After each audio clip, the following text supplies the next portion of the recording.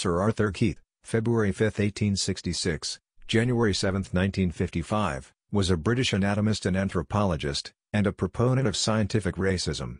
He was a Fellow and later the Hunterian Professor and conservator of the Hunterian Museum of the Royal College of Surgeons of England.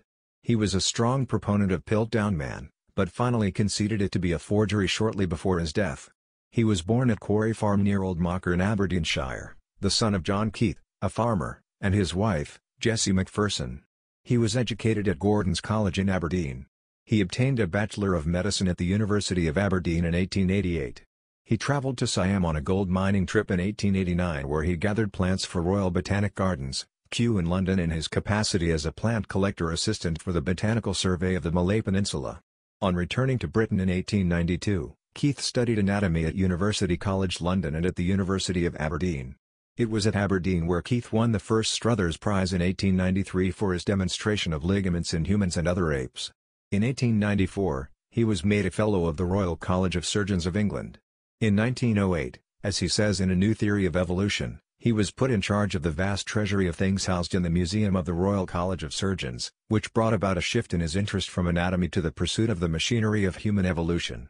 He studied primate skulls, and in 1897 he published an introduction to the study of anthropoid apes. Other works include Human Embryology and Morphology, 1902, Ancient Types of Man, 1911, The Antiquity of Man, 1915, Concerning Man's Origins, 1927, and A New Theory of Human Evolution, 1948.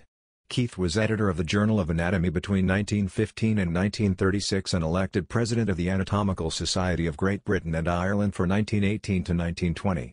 He gave the 1927 presidential address, Darwin's Theory of Man's Descent as it stands today, to the British Association meeting in Leeds. The same year the University of Leeds awarded him an honorary doctorate. He was elected a Fellow of the Royal Society in 1913. He was knighted in 1921, and he published new discoveries in 1931. In 1932, he helped found a research institute in Down, Kent, where he worked until his death. In 1899 he married Cecilia Caroline Gray, d. 1934. They had no children. He died at his home in Down, Kent on January 7, 1955.